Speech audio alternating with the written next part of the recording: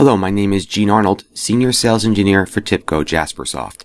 In this video, you'll see how to connect JasperReports Server to a data source created in TIBCO Data Virtualization Studio. Inside of the Data Virtualization Studio, you can take a look at all of the different data sources that have been published. In this example, we'll be focusing on the intro demo data source. That data source has a catalog and a schema that you can see right here. Inside of the schema, we've got two tables exposed: Customer Activity Customized and Customer Activity Customized Test. Notice when we open up these tables, you can take a look at all the fields and some demo data that'll be available for Jaspersoft.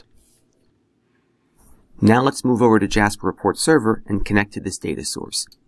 It's exposed as an ordinary JDBC data source, and we're using a pre-release driver in this video, but in JasperReports Server 7, there'll be a driver dedicated directly to connect to the TIBCO Data Virtualization service. But the URL is a standard URL. The location of the data source, the database name, you'll put in your username and password. Again, it's just a standard JDBC data source, which is very easy to use. You'll give it a data source name and a location in JasperReports Server to store this. Again, connecting to this data source is just like connecting to any other JDBC data source. Now with this new data source, let's go create a domain. In traditional JasperReports Server style, you'll give it a name, a location to save this domain, and of course the data source that we want to connect this domain to, and obviously we'll connect to the new data source that we created that is going to our intro demo data source. We'll go into the domain designer, and like always, you're presented with the schema that you need to connect to. And here's that schema in the studio, okay? Just connecting the dots for you over here. We'll connect to that schema, and there are two tables that are being exposed. They're actually identical tables. I just created a second one so you could see a second table being exposed. They both provide the same data, so we'll just choose the top one and move forward.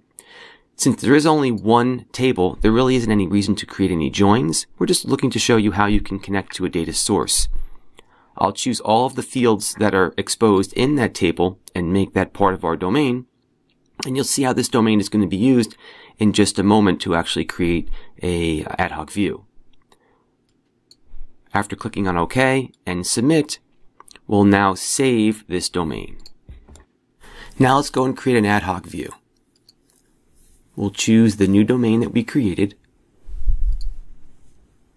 We'll also choose all of the fields for this example. And in this example, we're going to create a pie chart with a field and a measure.